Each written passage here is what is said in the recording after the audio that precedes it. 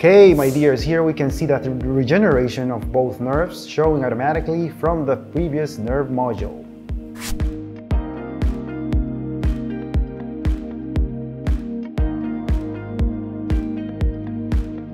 I'll quickly show you how to use it. Starting with the implant placement, we utilized the loading to model function,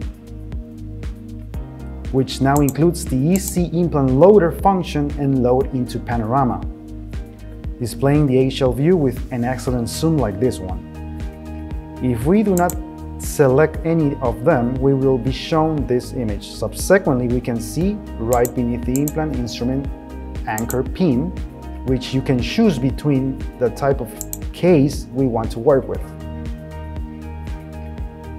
In the explanation, we're selecting the implant because it's a single implant case. Here we can choose every crown or implant by pressing the select all function, just like this, and then use the unlock and lock function icon to secure our planning or making it easier. And lastly, in this left corner, right beneath, we have the alignment, import and export control features. For that being said, let's begin placing our implant efficiently. As you can see, I have no implants. So for showing this, let's access the loading to model function that I mentioned previously and add the implant by pressing the crown and then right-clicking the wax-up crown in this rendering section just like this. Here's our implant, and then we're gonna select apply.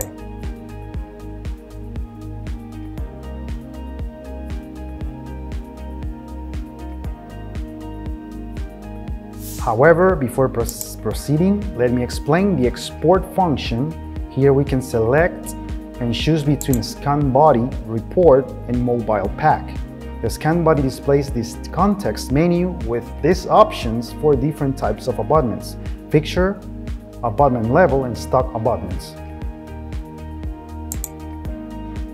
Next, let's use our control keys A, D, W, S, and QE, as you know, to move our implant, following the crown location and moving towards the antagonist crown for optimal placement.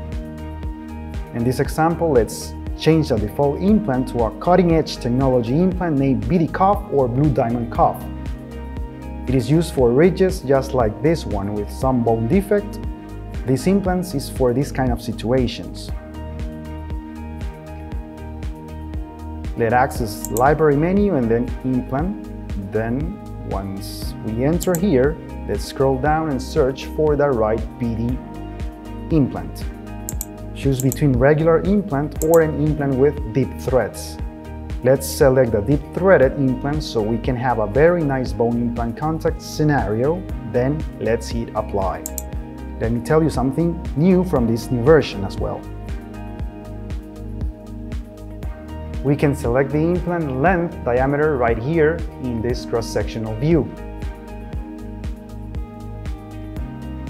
By clicking and select the white dot from the implant length and the X dot from the implant diameter like this.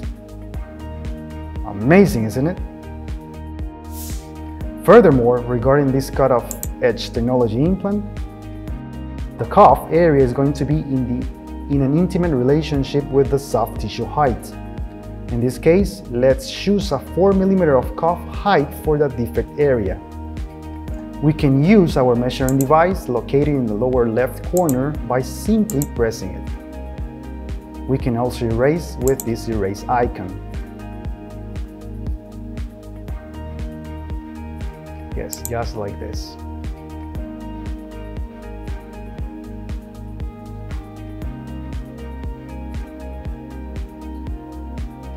So, we're done. Let's jump into R2GATE module.